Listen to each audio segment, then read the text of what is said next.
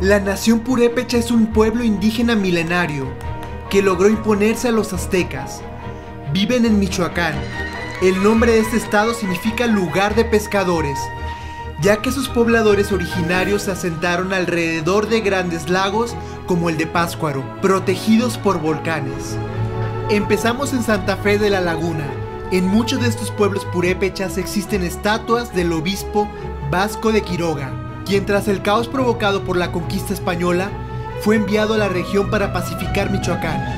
En esta plaza de Santa Fe tenemos el monumento de Vasco de Quiroga. Pero algo interesante para los que vieron la película Coco es que esta fuente tiene en la película la estatua de Ernesto de la Cruz, que es el cantante famoso que lamentablemente ya está muerto. Muchas cosas que tú ves en la película, las calles, la plaza, el portal, es esto que estamos viendo en Santa Fe de la Laguna.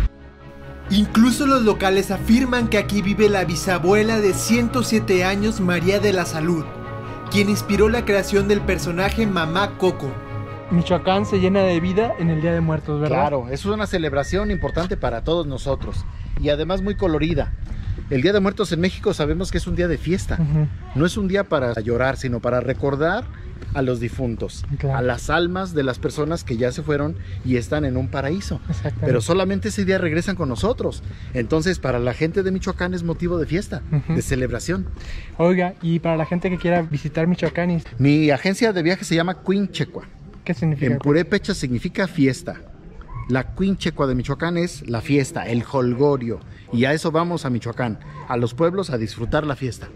Con cultura. Yo les recomiendo buscarme en las redes sociales, simplemente buscando mi nombre, Alfredo Tour Guide, en Instagram, en Facebook. Y lo van a reconocer porque está enfocado en el estado de Michoacán. En este pueblo que se llama Santa Fe de la Laguna, en la margen norte del lago, es donde se conserva más celosamente la lengua y la cultura purépecha. Y en todo Michoacán hay 1,5 millones de personas que hablan la lengua purépecha. Son bilingües. Así es, correcto. ¿Y qué significa este mural? El mural tiene diferentes elementos de la flora y fauna que nosotros podemos identificar con su nombre en lengua purépecha. Además de que se enseña en las casas a los niños, hay una escuela bilingüe donde los maestros locales todavía mantienen viva el conocimiento del idioma. Y esto es importante para poder transmitir esta cultura a las siguientes generaciones. A los purépechas no les gusta que se refieran a ellos como tarascos, porque así los llamaban los españoles. La comunidad, aunque es indígena, se convierte al catolicismo en la época de la conquista. Y este es un pueblo donde tú puedes ver la mezcla del cristianismo con la cultura purépecha. Vamos a ver una virgen vestida como una mujer indígena. ¿En serio? Sí, está bien interesante. Aquí hay un Cristo muy milagroso.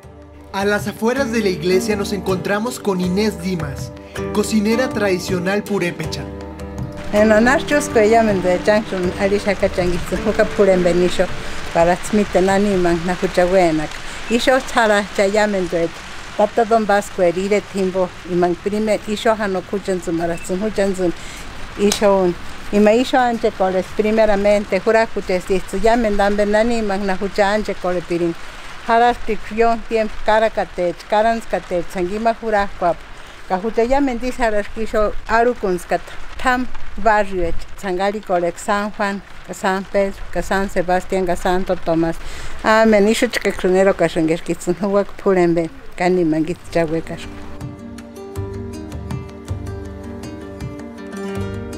El simbolismo que tienen para ellos la iglesia, el hospital, la escuela, son elementos importantes de la cultura purépecha. Particularmente el espacio que conocemos como la Guatápera, que es una construcción del siglo XVI, que tiene además una capilla de la Virgen María, y donde la Guatápera sigue teniendo el mismo uso para el que fue construido en el siglo XVI. Es un edificio que funciona para el beneficio de la comunidad, para darle asistencia a la gente pobre, a los huérfanos, a los desvalidos. Allí se le da albergue, se le da alimento, cuidado de la salud, educación y también un oficio. Esta idea de poder proporcionar servicios a la comunidad es originada por don Vasco de Quiroga en el siglo XVI y la construcción se ha conservado tal cual con ese mismo uso. ¿Qué andan haciendo? ¿Tamales? Tamales de harina.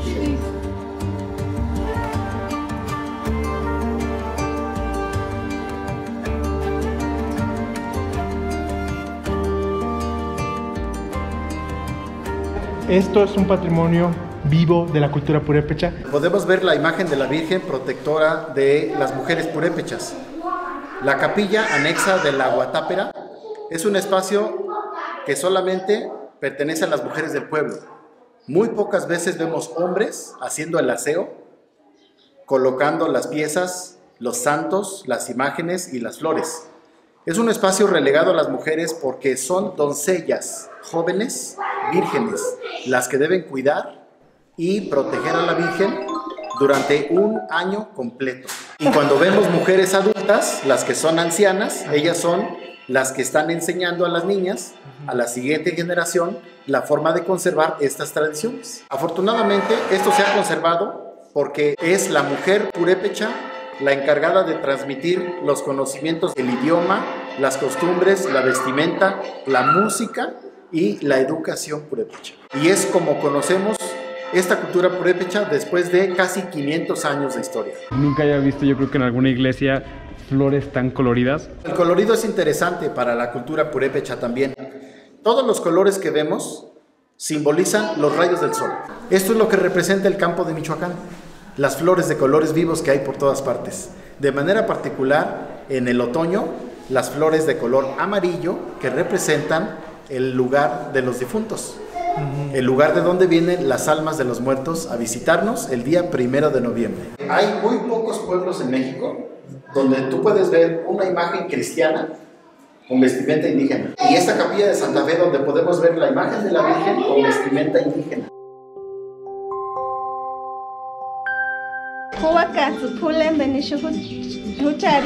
Santa Fe de la Laguna. Eso, muchas gracias. ¿Cómo dice gracias en purépecha? Dios me ame. Dios me ame. Muchas gracias, chicas. Este es un pueblo muy bonito, muy original. Y algo que me sorprendió mucho, por ejemplo, es que yo entré para comprar agua y también entró otra mujer y empezó a pedir sus cosas en purépecha. Entonces sí es una lengua vivo, sí se usa en la vida cotidiana de las personas. Hay que cuidar este idioma porque pues es herencia cultural de todos nosotros. Los purépechas sobresalen por su artesanía, así que visitamos la casa de un artesano. Hola, mi nombre es Nicolás Fabián Fermín, originario de esta comunidad. Mi trabajo básicamente consiste en hacer piezas de barro, alfarería de barro. Este es mi taller, aquí trabajo, aquí me paso toda la mayor parte del tiempo.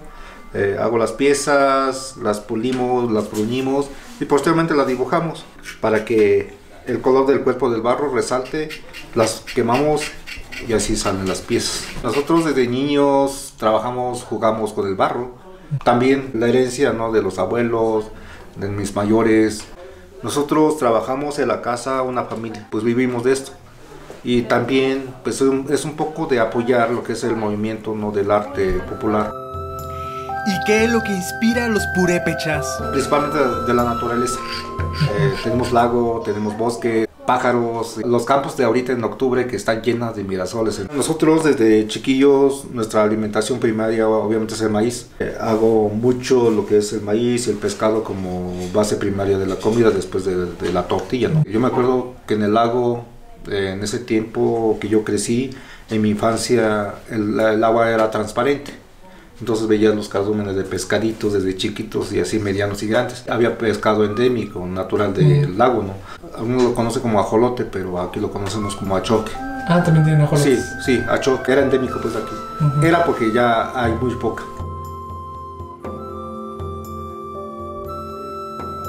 Nos dejó entrar hasta la cocina, literal. ¿Qué significa su maíz que tiene aquí? Mira, es una forma de guardar las semillas para el próximo año. Cuando cosecha uno, escoge las mejores mazorcas y obviamente son para el semillero. Entonces se hacen las piñas, que así son conocidas. Como esta es blanca y allá tenemos la de colores. Posterior a la venida de los españoles empezó a entrar esto de la construcción vernácula, utilizando adobe, utilizando madera y teja. En mi comunidad es muy marcado todavía que nos comuniquemos en nuestra lengua materna. Propiamente yo a mis hijas, tengo dos, desde chiquititas, desde niñas, desde recién nacidas, les hablamos en nuestra lengua. Y así crecen. Somos un poco más de 6.500 habitantes. Pero ya un porcentaje habla purépecha, pero lo habla muy castellanizado, pues, se puede decir. Entonces, realmente ese es un problema, ¿no? Porque ellos piensan que están hablando purépecha, pero realmente están hablando ya una lengua distorsionada, ¿no? Desgraciadamente. Criollo. Yo como hablante, como ser indígena, yo me puedo ir vestido de pure hasta Estados Unidos, donde sea, ¿no? No me da vergüenza y nunca he sentido eso de la discriminación. Debemos de valorarnos como tales, como seres humanos primero, y después portadores de una herencia milenaria, de una cultura antiguísima, ¿no? Eso te da valor y te da fuerza de presentarte donde sea, con quien sea. Yo puedo hablar ahorita en purépecha y nada, tatach, aricules Nicolás, Hishona, pues, iniret, kakanek, seis colocas, seis picoles, manda, imaginire cantar una purépecha. Y aquí en la comunidad tenemos radio. Hablamos purépecha, música purépecha y todo. Yo participo en ese movimiento, no soy locutor de mi comunidad. Me llena, me satisface, pero también es un compromiso, ¿no? Igual venimos manguanda purépecha, es que no cura cepini. Macas, que materhas wandan, es que picual era acceso, simboki, manguandan purépecha, macana pues, nani weki. Tata, muchas gracias por recibirnos las puertas de su casa. Es un honor estar aquí para nosotros. ¿Por qué Tata, Nicolás? ¿Qué significa Tata en la comunidad? El Tata es para mí algo inmerecido, ¿no? Básicamente es el de respeto. Ser Tata de un pueblo, pues significa llevar un peso muy grande. Principalmente por representar una cultura, ser reconocido por tu trabajo. No tanto porque yo lo diga, ¿no? Sino porque la gente me visita, porque les gusta mi trabajo y pues ya trabajando en esto 23 años, pues yo creo que es un referente, ¿no? Mi taller se llama Aguanta. Aguanta es firmamento, universo, cielo, cosmos. Mi sueño era que cuando hiciera este trabajo, esto fuera grande. Grande como mi esposa, grande como mi familia, grande como mis hijas. Y pues aquí luchando para que esto sea grande. Oh. Y que Santa Fe se conozca. Muchas gracias.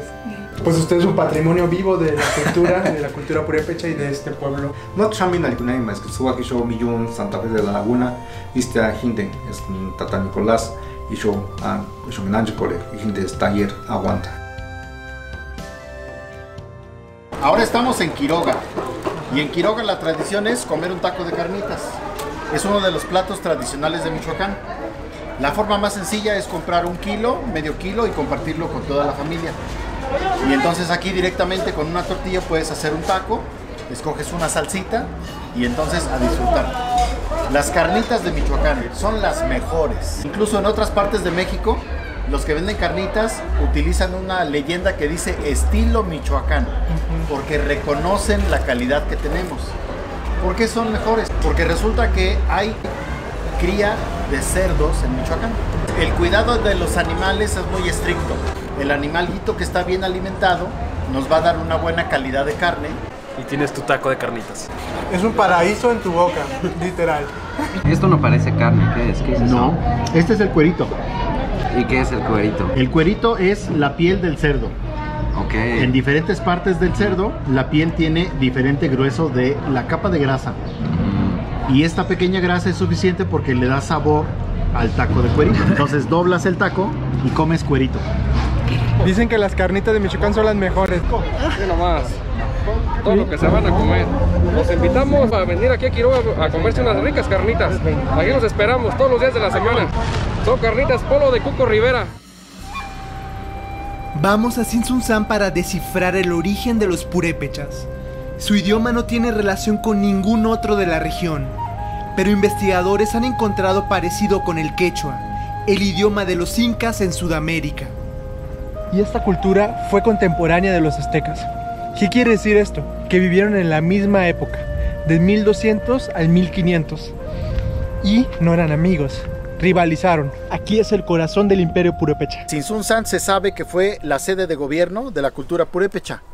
En este sitio arqueológico tenía su residencia el Cazonzi, que era el máximo gobernante, pero también jefes militares, sacerdotes y caciques de otras comunidades cercanas. En Sinsunzán estaba el ejercicio del poder, tanto civil como religioso. Y estamos en la margen oriental del lago, donde a corta distancia encontramos otros sitios con vestigios arqueológicos también, como Janitzio y Pátzcuaro. Fueron también sedes de gobierno antes de la conquista española. Sinsunzán significa lugar del colibrí.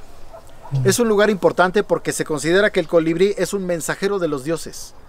Cuando un habitante del pueblo ve un colibrí, entiende que hay un mensaje enviado por los dioses para el hombre. Y por eso le llamaron así a este lugar.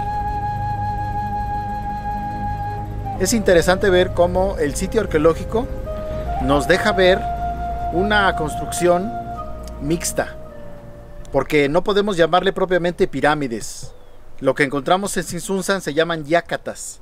La palabra viene de la lengua purépecha y una yácata es un amontonamiento de piedras. Se le llama así porque la construcción está hecha sin mortero, sin adherente, sin cemento, solamente colocando una piedra sobre la otra, de una forma que no se puedan desplomar. Y este sistema constructivo se ha conservado también a lo largo de más de 500 años. Tienen una planta mixta que está formada por una parte que es semicircular y otra que es rectangular. Cuando se unen estas dos, entonces forman un basamento que tiene diferentes niveles, llegando hasta el 9º. En la parte alta se sabe que antiguamente existió un altar, un adoratorio, donde se tenía encendido un fuego de manera permanente, arrojaba humo constantemente hacia el cielo. Esta figura de las yácatas de Tzintzuntzan nos recuerda entonces la figura que tiene una montaña o un edificio volcánico, de la misma manera que está arrojando humo por la parte superior. Lamentablemente los templos y adoratorios fueron destruidos, los ídolos de piedra también. Lo que encontramos ahora solamente es el basamento hecho de piedra volcánica, donde hay petroglifos. Estas figuras grabadas en la piedra se sabe que fueron hechas con herramientas hechas de cobre, porque el cobre fue un metal exclusivo de los purépechas. El éxito militar purépecha se debió justamente a que eran hábiles trabajadores del cobre y el oro, así que se convirtieron en una potencia mesoamericana que resistió el empuje del imperio azteca, repeliendo a varias de sus invasiones. El imperio michoacano llegó a extenderse a Guanajuato y Guerrero. También fue difícil poder llevar a cabo la evangelización, sobre todo porque hay resistencias, pero también porque en muchos pueblos la gente tuvo que emigrar para esconderse de los españoles en las montañas y en los volcanes. Además de la crueldad con que trataban a los indígenas, los purépechas tuvieron que salir de su pueblo, sobre todo por las enfermedades. Se sabe que en Tzintzuntzan hubo una gran epidemia de viruela, que provocó la mortandad de miles y miles de habitantes indígenas en este lugar. Los purépechas eran politeístas, y la única forma en la que los españoles lograron controlar esta región fue a través de la religión. La nación purépecha logró salvar ciertas creencias que se pueden apreciar en el sincretismo presente en el antiguo convento franciscano de Santa Ana en Tzintzuntzan. Esta es la piedra laja, piedra volcánica, donde podemos ver el sistema de construcción es muy similar a las yácatas de Tzintzuntzan, pero aquí abajo encontramos basalto. Estos bloques de basalto son los que tienen petroglifos, tienen grabados hechos en la piedra y seguramente con instrumentos de cobre. El atractivo de Tzintzuntzan es justamente este espacio muy grande que tenemos, conocido como el atrio de los olivos, porque aquí encontramos los olivos plantados en el siglo XVI, que tienen más de 480 años de antigüedad. Se piensa que fueron 33 olivos originalmente y que simbolizaban la vida de Cristo. Estos olivos pensamos que fueron plantados por los franciscanos del convento que vamos a ver para hacer uso del fruto y obtener el aceite de olivo. Pero también recuerdan este lugar, el Monte de los Olivos en Jerusalén. Lo más sorprendente es que encontramos que los olivos tienen vida todavía, aunque ya no dan fruto. Sobre todo porque aquí nos encontramos a 2100 metros de altura sobre el nivel del mar, en un clima nada parecido al Medio Oriente. Estos se puede decir que son los olivos más viejos de México, ¿verdad? Correcto, y además podemos decir también que son los primeros olivos plantados en el continente. Ve lo ancho que son. La antigüedad de los olivos se puede medir por lo ancho de su tronco. Solamente en Jerusalén he visto olivos tan anchos como estos. Más de 500 años estos árboles. Ellos han visto la independencia y la actualidad de México. El atrio de los Olivos fue construido con la misma piedra volcánica que usaron en el sitio arqueológico de Tzintzuntzán. Los indígenas arrastraron las piedras para construir este convento franciscano del siglo XVI.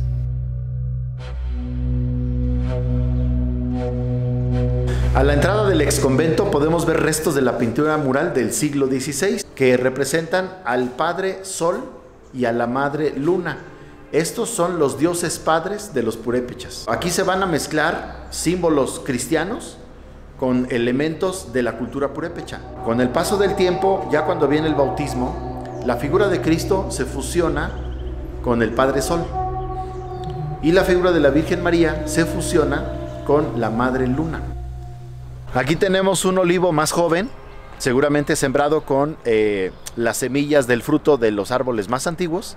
Y bueno, pues este decimos que es joven porque seguramente no tiene más de 100 años. ¿Por qué el sol y el templo están ubicados perfectamente cuando sale? La ubicación del atrio, del templo, están orientadas hacia los 4 puntos cardinales. De tal manera que este es un espacio donde el indígena estaba en contacto directo con el dios solar. Y la forma más fácil de hacerlo era simplemente acercarse al atrio y esperar aquí el momento del amanecer. Cuando sale el sol por el oriente, es el momento en que se recibe a Dios. Llegaba la noche y la hora de dormir en Pátzcuaro, y lo hicimos en un sitio histórico. En 1545, frailes agustinos deciden fundar en lo que ahora es el Hotel Misión Pátzcuaro una capilla hospital para catequizar a los indígenas purépechas. Se daba enseñanza artesanal y educativa a niños y adultos, muy similar a lo que vimos en Santa Fe de la Laguna. Pues ya llegamos al Hotel Misión y como pueden ver el cuarto está de maravilla. La cama, ojalá les pudiera contar lo que estoy sintiendo. No se imaginan lo cansado que estoy listo para dormir. Al día siguiente la estatua de Tangaxuán se erguía ante nosotros. Él fue el último emperador purépecha que aceptó la llegada de los españoles para salvar a su gente y negociar un tratado de paz. Sin embargo, los conquistadores lo traicionaron y lo enjuiciaron, acusándolo de mantener su religión y alentar la desobediencia. Estamos ahora en el muelle de Pátzcuaro, donde salen las lanchas que nos llevan a navegar por este lago hasta encontrar la isla de Janitzio, que es una de las 4 islas que están en este lago. Este lago es sagrado. Es además punto importante para conocer la cultura purépecha, porque les voy a platicar. Pátzcuaro significa en la lengua purépecha la puerta del cielo. Y para ellos, puerta del cielo es este lago de Pátzcuaro. Porque el agua simboliza el lugar por donde los muertos van a llegar al inframundo, al lugar donde están todas las almas de los difuntos. Entonces estamos viendo la puerta grande para llegar al cielo. Actualmente es un lugar turístico y bueno, podemos encontrar en este trayecto del lago una lancha que nos lleva a conocer el paseo de Janitzio, nos lleva a conocer los volcanes que rodean este lago y también el atractivo principal de la isla, que es el monumento de Morelos, que está en la parte superior. La figura de Morelos, que representa la libertad para nosotros en México. Entonces es como la estatua de la libertad, el símbolo de libertad en México. Vamos a abordar a Erika, así se llama el bote.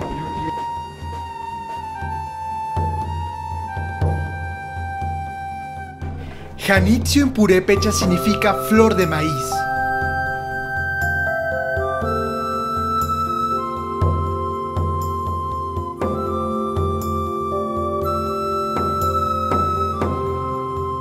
Ya estamos llegando a la isla de Janitzio. Aquí viven cerca de 2000 personas. Y a mí me encanta este pueblo. Cuando vine de niño ellos hablaban mucho purépecha. Espero que todavía siga siendo el mismo caso. La isla nos recibió con la tradicional danza de los viejitos, que se baila al ritmo de las pirecuas, género musical purépecha. Este baile prehispánico fue prohibido por los españoles. Aún así logró trascender hasta la actualidad.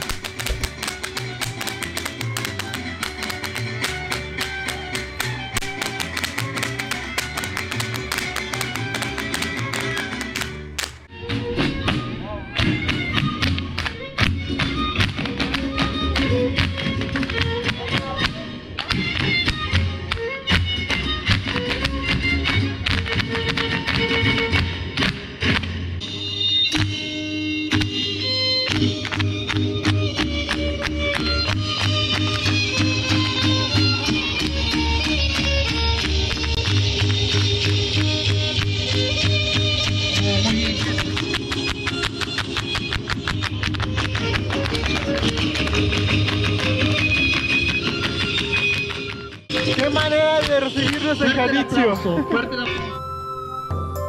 Tuvimos la fortuna de poder entrevistar a Julio César Cortés, maestro del grupo. ¿Cómo se llama su grupo de baile? Mi grupo de danza se llama Oricha, que significa pescadores, referente aquí a la actividad primordial que es la pesca. Y la danza que interpretamos es la danza de los viejitos, originaria de la comunidad indígena de la ex isla de Pátzcuaro, Michoacán, que se encuentra ubicada al lado derecho de esta región lacustre. ¿Cuál es el origen de este baile? El primer origen que se conceptualizó fue que se le bailaba a los 4 puntos cardinales. Si remontamos un poquito a la historia, las máscaras que representan hoy en la actualidad estaban pintadas con un poco de viruela, que fue una de las enfermedades primordiales que trajeron los españoles en su conquista y fueron causantes de la muerte del último Canzonsi. Posteriormente la danza fue evolucionando. En Jaraco le pusieron su distintivo, que fue el trenecito, que fue el auge que pues ahora sí proyectó a la región lacustre y representó al bello estado de Michoacán a nivel nacional e internacional. El creador artístico de esta danza de los viejitos es Tata Gervasio López Patricio. ¿Usted qué siente al poder interpretar esto? No, pues un orgullo, es una alegría, es algo indescriptible, porque dentro de ella pues uno se regocija, siente la energía al momento de escuchar las melodías, los sones. ¿Por qué hay que transmitir esto a las nuevas generaciones purépechas? Bueno, porque a través de la danza, de las artesanías, como de la gastronomía, se puede conservar y seguir manteniendo esta riqueza cultural que nos han dejado nuestros antepasados a través de generaciones y generaciones. Obviamente pues estamos en tiempos modernos donde igual la música se va actualizando, igual como los pasos, pero seguimos manteniendo esa semilla. Aquí la danza actualmente de nosotros que nos representa la danza del pescado blanco, la danza de las mariposas, el pescador navegante y la danza del año nuevo. Nuestra cultura es purépecha, nuestra lengua materna es purépecha. Estamos asentados aquí en la región lacustre, donde existen actualmente los 3 señoríos: Tzintzuntzan, lugar de colibrís, donde estuvo el imperio purépecha; Iguatzio, lugar de coyotes; y posteriormente Pátzcuaro, lugar de la negrura. Tristemente, bueno, hablando de la lengua purépecha, al salir a estudiar fuera de nuestra región, pues hubo mucha discriminación. Hoy vuelve lo contrario, de que se han abierto escuelas tocante al rescate, al mantenimiento y conservación de la lengua materna. Igual de la vestimenta, pues ahorita actualmente ya nada más quienes representan a nuestra vestimenta son las mujeres. Anteriormente, hace aproximadamente unos 8 o 7 años, todavía existía un señor que se vestía él sí diario con su calzón de manta. Estos son calzones de manta, su camisa de manta, y diario el señor, y ponerse a tejer las redes. Estos calzones son elaborados por las mamás de nosotros. Fíjense que anteriormente solamente se manejaban 2 colores, 2 pigmentos, que es el color azul y el rojo, a través de las combinaciones de la cochinilla y todo eso. Entonces, como aquí anteriormente dentro de los cerros había lo que son estos venados, aquí se pueden apreciar venados, igual la naturaleza. Los guaraches los preparamos de esta manera. Utilizamos triplay para colado y partidos en 2 partes, y si ustedes pueden apreciar, pues nada más están clavados de 2 formas en la parte de la orilla, para que cuando caiga el paso, con el puro metatarso ya estando un puro golpe. Bueno, son los secretos pues que nosotros vamos adquiriendo a través de los años, a través del estar bailando. Anteriormente nosotros cuando bailábamos, después de un son o un remate, el español decía: "Oh, bravo, nos hidrolatan". Fue mentira, eso fue una burla a los españoles. Ese es una burla a los españoles, pues. Ellos nos conquistaron a través de la religión. A través de la religión fue conquistada aquí. Aquí no hubo tanto el masacre de que fue exacto así aquí.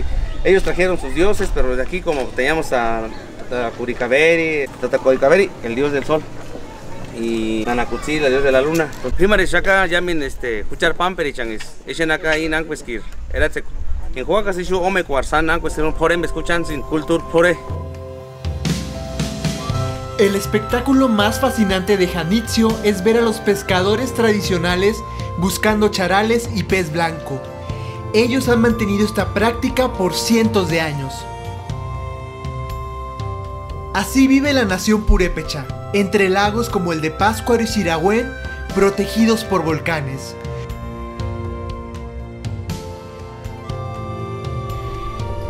La nación purépecha está dividida en 4 grandes regiones, como la de la meseta purépecha, en donde pudimos entrar a una escuela primaria y presenciar los honores a la bandera en purépecha.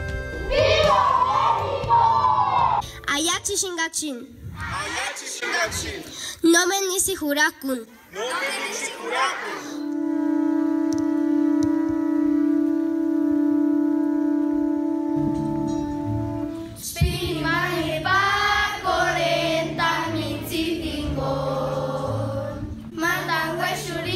Cual